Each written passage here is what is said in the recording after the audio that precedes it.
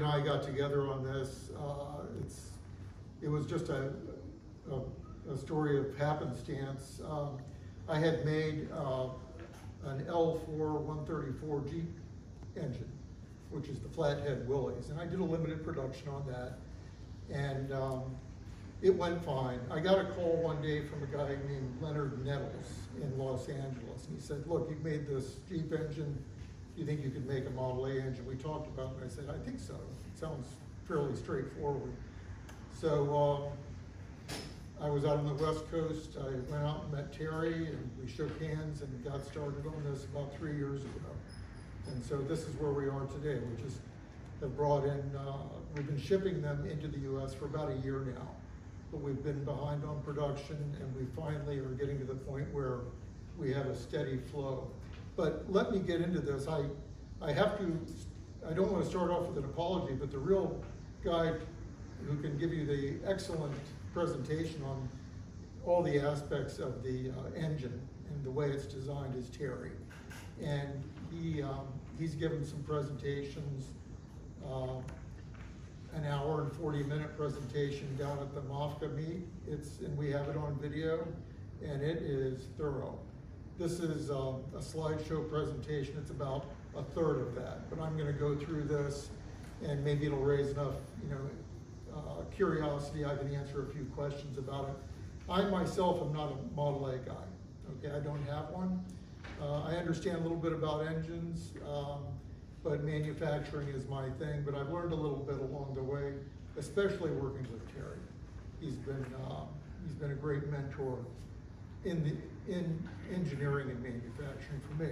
But anyway, let me just start off with, I think what we attempted to achieve here with the block, and that is that from the outside, the block looks identical to the original, and you cannot tell. In fact, I think Terry had a fine point judge look at it and indicated that he wouldn't be able to tell if it were assembled in a vehicle. So that was our main objective. We had, the exterior had to be perfect. The interior is modern. When it comes to the lower end, the crankshaft, the connecting rods, the 5 main bearings. It has a pressurized oil system. It has 16 internal pressurized, let's say, outlets when you consider the main bearings, the connecting rod bearings, and then when you add in, we have a pressure outlet at the end of the cam, so the end of the camshaft is actually lubricated. So the crankshaft is 62 pounds. It has 8 counterweights on it, and it's fully balanced, harmonically balanced to within, I think it's a ½ ounce per inch. If any engineers in here know what that means. Are there any engineers in here? That'll make my job a lot easier. Anyway, the main journals and the connecting rod bearings, they're all stock off-the-shelf bearings. They're small block GM bearings. They're 2-inch. And they've been used in productions from, I think, 1953 to about 2004. So they'll never go away. You'll always be able to get bearings for this block. The cam bearings are unique, but we'll always have them as well. There are 5 cam bearings in the block. And so the final thing, I should probably just say that when you think about this engine, everything, the interfaces, everything is stock except the crankshaft and the connecting rods, the bearings, obviously, and the rear main seal. Everything else uses a stock Model A part. That would be including cam? You can use a stock cam, sure. This is a 5-bearing cam, but a stock cam will work fine. So. What's the front seal? Is it the rope seal, or is that a? Well, I think there are nitrile seals on the market, I believe. Terry actually makes those, and I think he supplies them to Snyder's. Okay. But it's a stock configuration seal. That's right. It's And not a modern. it's not a modern, the front end is not modern. The crankshaft, all of the mating surfaces, except the journals, are taken from the original Ford drawings. So everything that fits on an original crankshaft will fit on this crankshaft, of course, except the rods. Okay. So I don't know if you have gone to the website. There are two. Terry has one, modelaengine.com, and he has a lot of information about the genesis of the project, you know, the years that he's worked on it, you know, the ups and the downs, and he has information on that about the builder's guide, which is, I think, 50 pages. And it's really, if any of you are considering getting one, it's really worth reading. A lot of good advice in there, you know, how to approach it.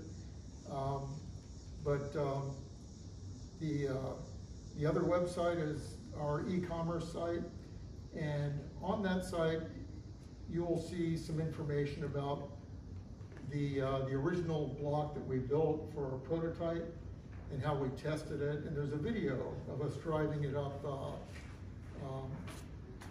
2,000-foot mountain in Colorado. Did you see it? Okay. Yeah, that's online. Yeah, okay. Yeah, you're right, I've seen it online. You don't have to go to the website, I think you can just Google it, but anyway, that's, so what we've got here, the other member of our team is Bill Percival. And Bill lives in Florida. You may have noticed that we have an office there, and Bill handles, he's our CFO, manages the books and so forth. So the team is Terry, myself, and Bill. And I'm sort of the go-to person when it comes to where's my block, or how do I order this, or can you ship it here, or when are they coming in? Bill is the go-to person when the invoice is wrong, you know, and Terry obviously is the go-to when there's a real technical question. And I can field some of them, but certainly not all of them. Yeah, I have one question. Sure. Do you have many warranty returns out of the 500 so far? We had one return, and it was because the block, and there's nothing wrong with the block, except it's got a cosmetic flaw here. Yeah. And it's, apparently there was a bump and they ground it off and it left a grind mark. So customer got it, he didn't like it, so we just changed it. We still have that. But, that one reduced at market price? It might be. It might be. It may be. We actually, in our first production run, we did have some casting flaws. One of the guys on the West Coast ground, there were small bumps on the side of the block. He ground them down and he used a scaler, needle scaler, to retexture the surface. You can't tell. So there are ways to deal with it. Anyway, I'm going to send him probably that block unless you're interested. But no, we haven't had any defects, and we haven't had any failures. Yeah. Knock on wood. So, yeah. But anyway, let me move on here.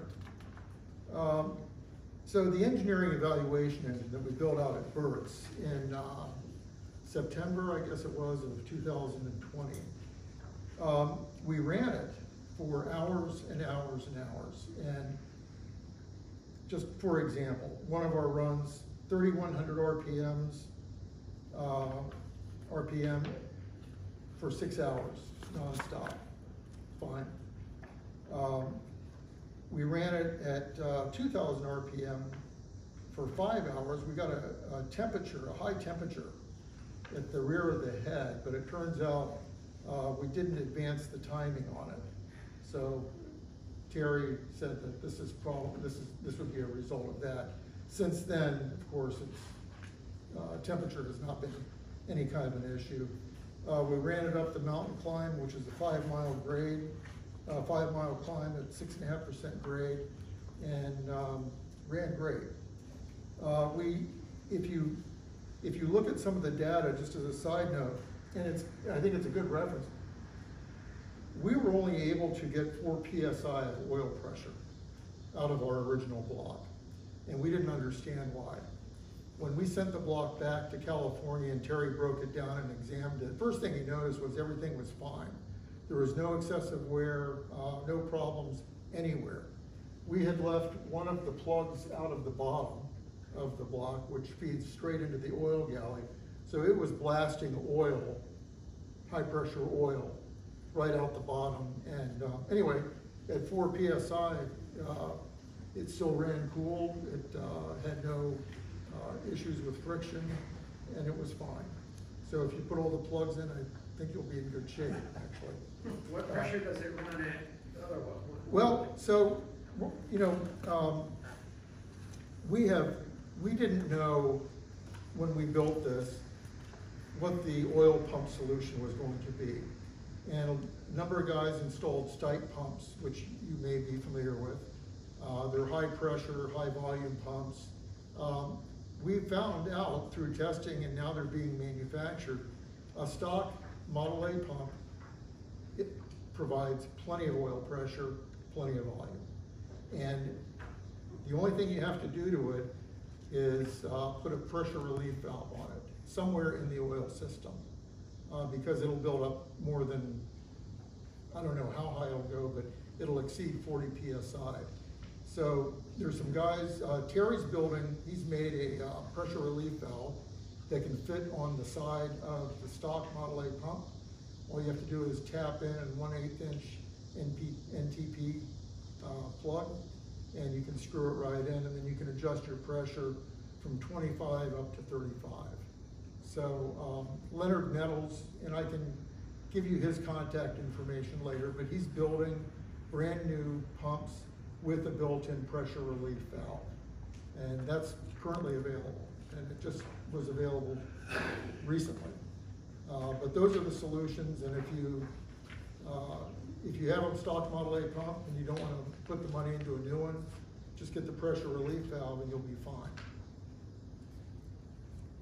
And Terry is the go-to guy for that.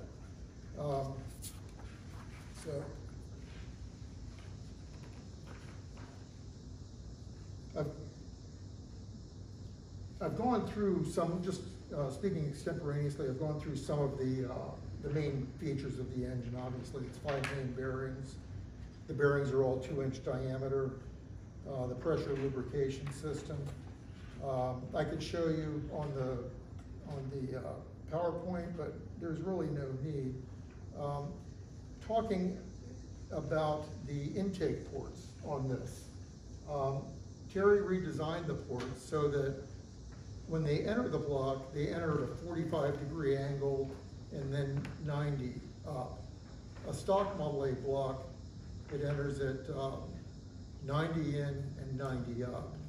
And so this provides you a little bit better aspiration. People are reporting that they feel that it gives them, it runs better at higher RPMs, and it seems to be able to take hills better. I'll leave it up to you if any of you guys end up getting an engine. We don't have any definitive testing on that, but it seems to be a sense that it's, the aspiration is better on this engine. The intake ports, and I'm reading here because I'm not a Model A expert or a Model B expert, but the intake ports are, it says larger Model B type intake ports. The main webs that support the bearings are thicker than the stock block, and the water jacket areas where they have been prone to cracking have been thickened. So this has all been in the design, and Terry understands how the blocks have failed in the past, and he's taken steps to strengthen them in their areas of weakness. All the main caps, they all have 12-point nuts on them. The caps are all located with dowel pins, so the location is fixed. Are those self-locking nuts from the top? Not self-locking. What keeps them tight? I presume the torque, 55 PSI, 55 foot-pounds of torque. maybe they are self-locking, I'm not the guy. Terry would have a quick answer for you on that, but we haven't had any loosen up yet, that we know of. Anyway, so the way we achieved the appearance of the block itself, and maybe I mentioned a little bit earlier, is we took an original block and we laser scanned it. And that was transferred into a CAD engineering program, and it was drawn up. And from that, we went to our tooling models. And that's why we're able to make it look identical. So and that's quite a process. After they scan it, it actually has to go into a software where the CAD operator then will draw in over the scan data and match it up as closely as humanly possible. But we were able to determine that the actual surface of the casting is probably within less than, probably the widest deviation is less than 1/10 of a millimeter. And it follows the contours of the original design quite nearly perfectly. And I would imagine that even the blocks that were made at the Ford factory that Henry Ford made, you know, there was probably a fair amount of deviation depending upon the forms that were made anyway. So, and let's see, these are the things you would have seen if we had a screen, but I can talk through it here. I have some, and I can leave this with you. There's some nice pictures in here of the factory manufacturing the blocks. And I know you can't see it by me holding it up. There are a few pages of that. And you can see them sort of lined up in machining operations. And then there is one picture here where they show a block on a CMM, which is a coordinate measuring machine. And this is one of the, during the production, they take random samples every day, and then they put it on their CMM. It's a machine that has a robotic arm, and it touches the surface of the block, the machine surfaces, to check for accuracy of the cuts. And the precision of the CMM is something on the order of 1/52 thousandths of an inch. So it's extraordinarily precise. But anyway, I'll leave this and you can take a look.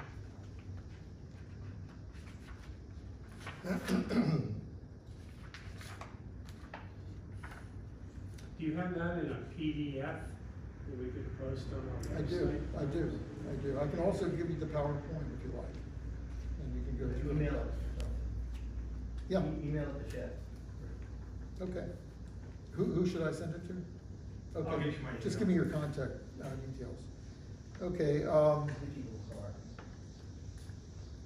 So the crankshaft weighs 62 pounds. It has 8 counterweights on it, and it's all the journals are 2-inch. It's made of modern nodular iron. The materials in this block are modern materials, and they're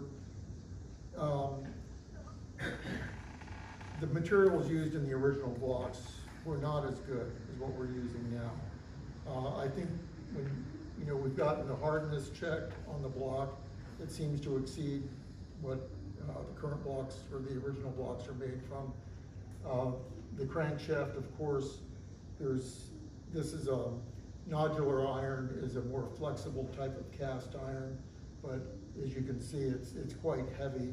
I don't think there's any risk of anything happening to it. As I mentioned earlier, it's balanced to within a 1/2 ounce per inch, and that's as I understand it, pretty good. So, and all the sealed, the rubber, the surfaces, the rear seal surface where the rear main seal is, that part of the crankshaft is hardened, heat treated, so that it'll be more durable against the seal. It's hardened to Rockwell 42, if anybody knows what that is. Is that hard? I think it is. So let's see.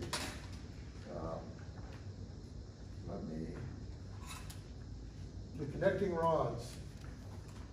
Here we go. So these are all forged steel. And the interface surface at the top of the rod is identical to the original Model A connecting rod. This is a 1-inch diameter inside the bushing. Of course, the rest of the rod is completely different. Terry did an analysis on the strength of the rod, and it far exceeds anything that could ever be achieved on this type of an engine. So nothing to worry about here, all right? Anyway, it takes the standard GM bearings. And let's see, it says it was analyzed for fine something analysis, for peak loading at 5,000 RPM. Anyway, regardless, they come in a balanced, they come in a set of 4, obviously, but they're all balanced within 3 grams of each other. But that's on a set. You can't mix rods between different sets because they're all gonna weigh a little differently. And that's part of the manufacturing process. When they forge these out, they machine them and then they sort them by weight. And then they when they get rods in a batch that are very close in weight, then they'll mill something off the rod to bring it in closer. And our spec is to within 3 grams each. And of course, the stroke is the same. Stroke is the same. Yeah.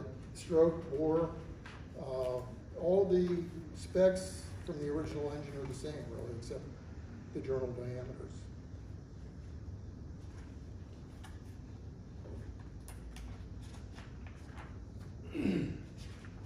So, Are the cylinder walls any thicker for like rebuilds or for boring out and that type of thing? Yeah, they are.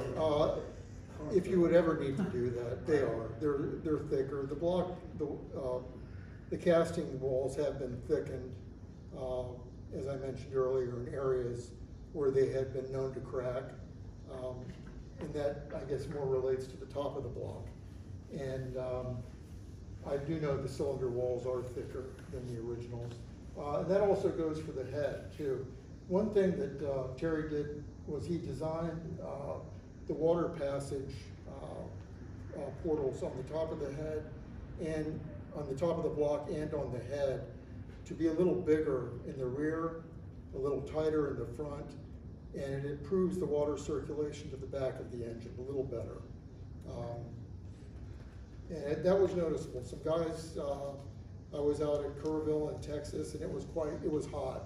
And a couple of guys drove out from California, and they drove through the desert, and no temperature issues. So, but I think, when you consider some of these old engines, the reason they do get hot, the ones that do, we've cut apart so many blocks, so many heads, and there's so much rust and scaling in the old ones, and that, anywhere you see that, that's gonna prohibit cooling. So probably when they were new, they were fine, but over the years, unless you can get that scaling out, if they're prone to heating up, they're probably gonna remain that way. So the new camshaft is right here.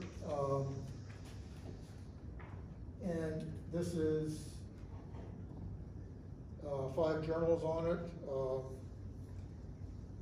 We have added oil passages to the front.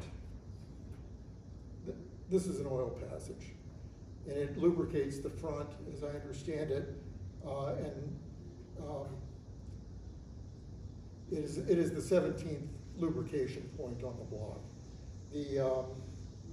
These are all heat treated. We did check the Rockwell hardness of this. I can't tell you what the number is, but it's high, okay? But you can tell by looking at this that you can see the heat marks on this, and there's a reason that they don't take the heat marks, the heat straight across. They want to have some flexibility in the camshaft, in the iron, between loads. And it helps avoids brittleness. But I don't think there's anything to worry about. Come up and take a look. But it's considered to be a touring camp, I think akin to a Model B camp, something like that. Are the bearings in block with the camera running? Yes, they're there. And let's see, So is your kit providing pistons as well? no, the kit consists of the connecting rods, the crank, and the block. The camshaft is an extra component, and the light and flywheel is an extra component. And And the head? and the head as well. Everything but the pistons? What's that? Yeah. Yeah, use the stock, everything is stock, all the parts are stock, so use whatever piston you like. And again, if you read the builder's guide, we ran it with eggy pistons and a thinner Hastings ring. Terry seems to like that one, and performed really well. But a lot of guys are running Snyder pistons and Silverlit, and so I think it's up to whatever you like. But they all, if the piston is on spec, it'll work with the block, because the block is on spec to the original Ford design. Yeah. So, shouldn't be a problem. Anyway, just to sort of wrap up, we did make a head. It's going back because it's got some cosmetic defects in the casting, but we tested it. In fact, it was driven to Kerrville, Texas, and ran cool through the desert. It's got the different porting, the water passages. That's the bottom of it, the heart-shaped combustion chambers. And this is a 6.5 to 1 compression head, okay? Do you have any trouble timing with that that compression? I have asked the question, and you mean timing or? Timing, setting the timing with 6 to 6. I'm not aware of any issue I think the regarding. B engine, it's got a different cover on it. Yeah. And you set that higher as you do on Model A. Yeah, I'm not aware of that, but I would, direct the question to Terry, and if you don't have his email address, happy to give it to you. Is it in there? Okay, good. But I haven't heard anything about that, so my guess is that it shouldn't be an issue. I listened in on as many conversations as I can. Higher compression of it, it's gonna change timing, I think. Yeah, maybe. The Snyder head's 5.4. I'm not sure. I think, is it 6 or 5.5? The stock head, Five something. it's 5 something. Yeah, five something. Yeah, could be. What's that scalded dog? What? The scalded dog. Oh, which one you got? The Rocket 428, that's from Scalded Dog. I think Oh, it's 7 to 1. that's Charlie, yeah? Yeah. Yeah, I think it's a 7 to 1. Yeah. I'm not could sure. be, yeah, could be. I think it's higher. It's either 6.5 or 7. I didn't care because it's such a cool looking head. It could actually run worse and I'd still like it. Yeah, well, it's all about personal taste, right? Anyway, the heads won't be available till October, but anyway, they're in the pipeline. And we have the light and flywheel. It's 30 pounds, that's it. And it's set up for a V8 clutch, pressure plate. If you have a lighted flywheel now, you should be clutch. That's pretty good. I have a lighted flywheel now, and with the V8 clutch. Yeah, it'll work on that crankshaft, sure. You don't need to get a new flywheel. Yeah. So what would the whole system cost? Well, it's on the back of your flyer there. The block kit is $4,000. The head is $400, and the cam is $400, and the flywheel, I think it's $375.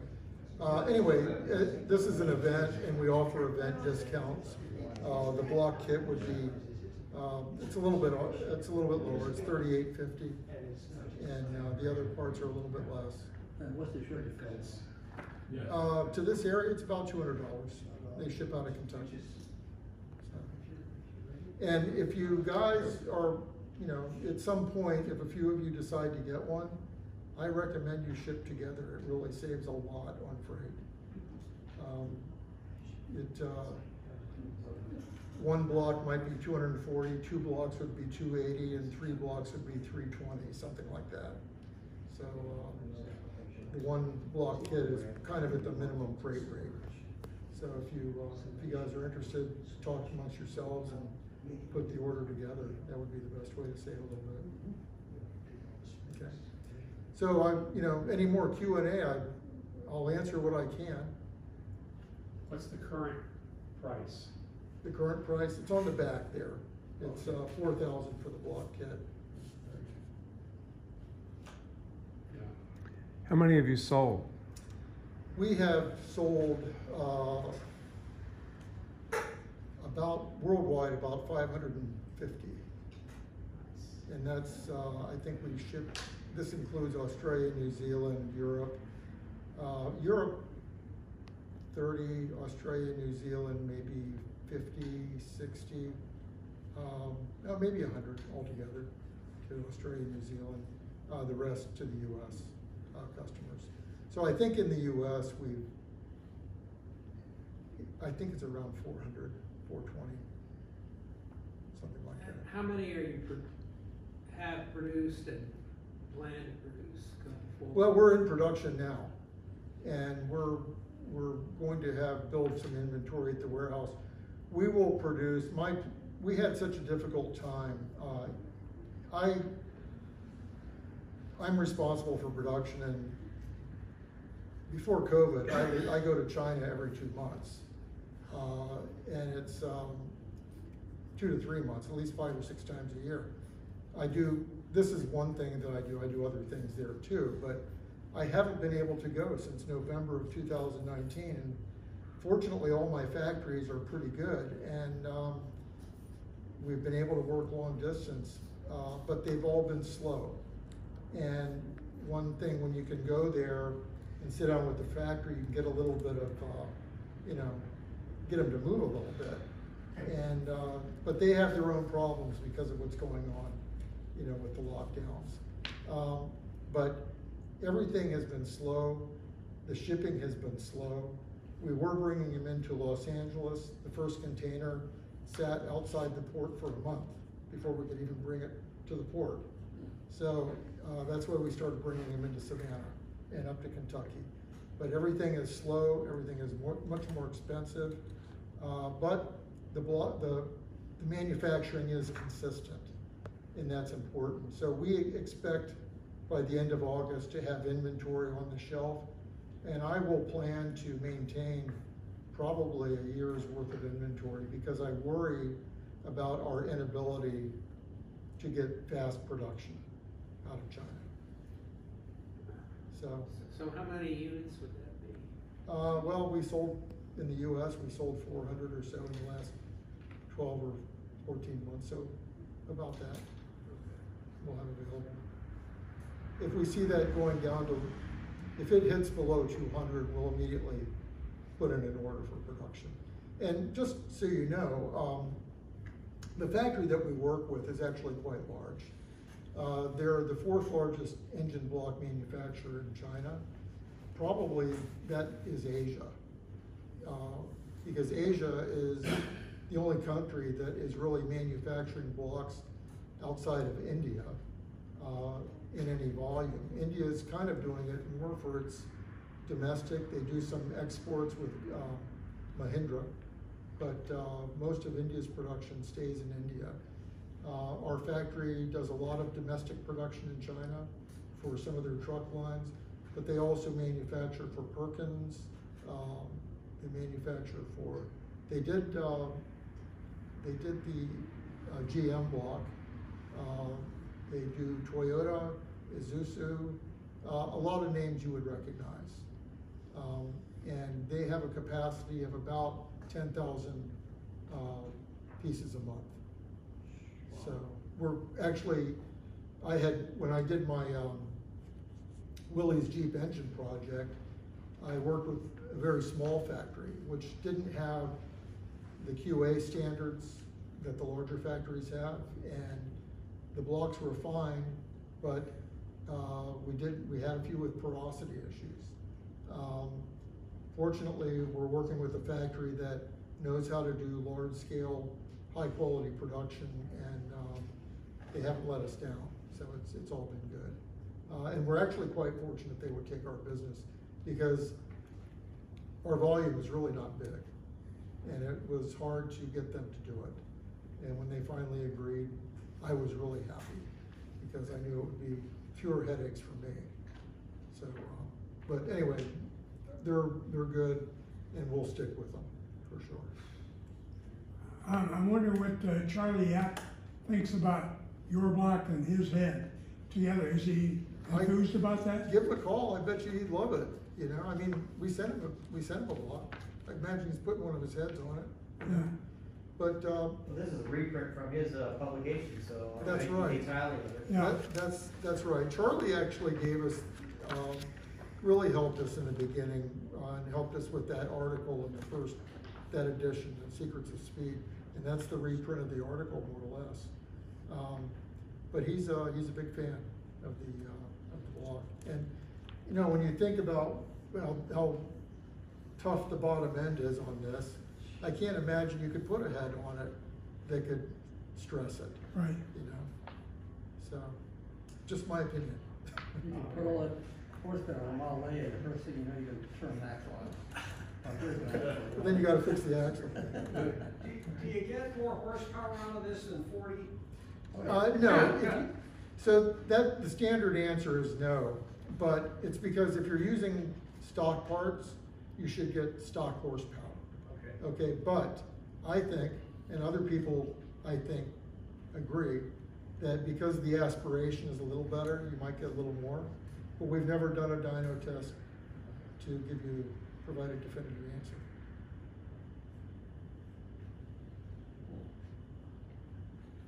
Does your PowerPoint have a slide on the oil distribution? Yes, it does. Yeah. Several diagrams of that. Yeah, in the good. PowerPoint, so happy to get that to you. Yeah, I'll see that. Yeah, I have a question. Sure. So the most they recommend for a compression ratio on the Model A is like 7 or so, 7:1. And I don't know what the reason is, whether it's because of the battery, but with a modern bottom end like yours, I don't think, I think your only problem is if you can get a starter to turn it over. well, you get a modern starter. I mean, I have one of mine, but I mean, is there any reason why you couldn't use like a 9:1 compression ratio? Like I say, if you can turn it over, you think of the bottom end of this block as basically something out of the 70s, the 60s or the 70s. It's sort of that type of durability. And you know, in those blocks, you could run 8, 10, 11, 12 to 1 compression. You know, so it's a good question. I can't give you an answer, but I think it would be hard to achieve a compression that would affect the rolling assembly. I'll send Charlie Yap an email. Last minute, he ought to know. He'll know. Yeah. He'll say you can only do it with his head. Yeah. Good. So what do you guys think? Good job. Good job. Thank you. Thank you.